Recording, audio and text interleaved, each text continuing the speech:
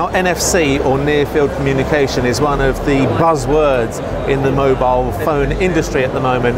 And what it is the ability to send small bits of data from a handset to a machine that's able to read that information and interpret that information. Now, one application of this is the transferring of money, or payment in fact, and Visa has teamed up with Samsung, and on this Samsung Galaxy S2 there's a Visa application that will allow you to make payments when you're at a till in a shop, for example, much like you can with contactless card payments. There are two types of payment. There's a small transaction and a large transaction. In the UK, anything below £20 is considered a small transaction, and you can do that offline. So now anything over £20 is considered a high value transaction, and that will require authorization from your bank, so will need to be an online transaction.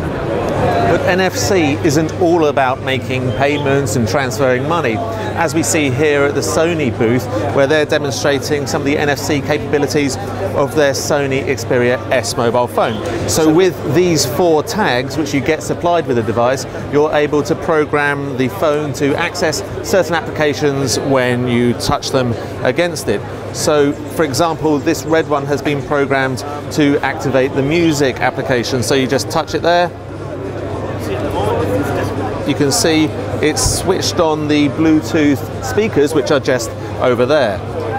The blue one, for example, will access the running applications. So that might be when you're leaving the house and you want to track your progress, your distance that you've run and the time that you've been running for. And these tags can be programmed to access up to 10 applications each, and to control which ones you do access with them, you just touch here and you can change the names and see which applications they launch. Like I say, up to 10 each.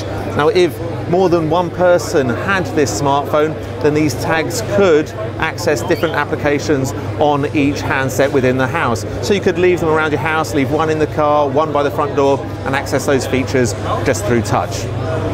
So NFC enabled handsets look like they're going to be coming to the UK in numbers. There are several on show here at the Mobile World Congress, so we can expect to see more applications introduced as people begin to adopt the technology. And for more information on NFC and for different mobile phone reviews, go to our website at which.co.uk.